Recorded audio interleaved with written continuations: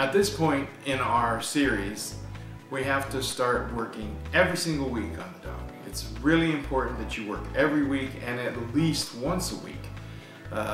It wouldn't hurt to work twice a week. You can break your work up into smaller pieces that way, but it's absolutely important that you roll that coat and roll the flat work every single week.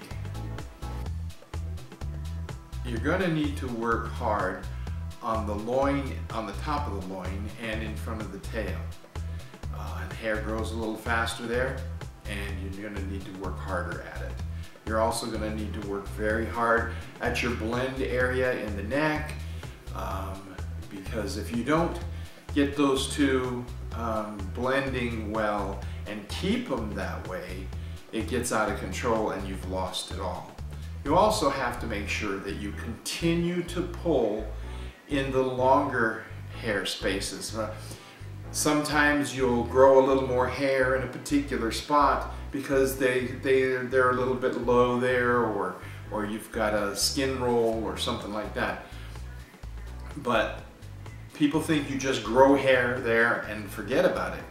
The problem is, if you do that, you've got nothing coming underneath that to replace it when that gets too long. So you must work on it. And what you really want to do is build up layers of hair. Short hair laying on top of a little bit longer hair, laying on top of a little bit longer hair, that sort of thing, so that you build this up and get a real thick rolling situation going on. So you're going to have to do that. You'll notice that I push the skin forward or pull the skin forward to make the skin taut so that it's easier to pull the hair. This is something that you really need to learn how to do. You have to be careful, because when you push the skin forward, suddenly the spot you're trying to pull hair out of is forward also. So do not pull the skin forward and then trim in the hole, because when you let the skin go, then the hole goes in a different place. So make sure to track where you actually want to groom and then pull the skin forward and trim in that area.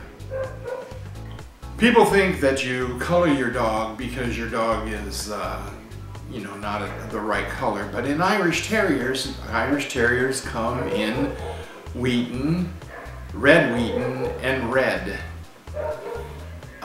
So it doesn't really matter too much how dark they are or how light they are.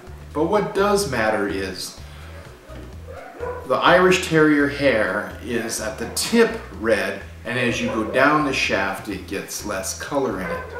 Therefore, when you work in a particular spot, it will show because the color will show. So you color those spots to even it all out, not because you're trying to disguise your dog as being darker than it is, but simply that you don't want to show the spots where you're working extra hard. You want that all to flow together as one piece.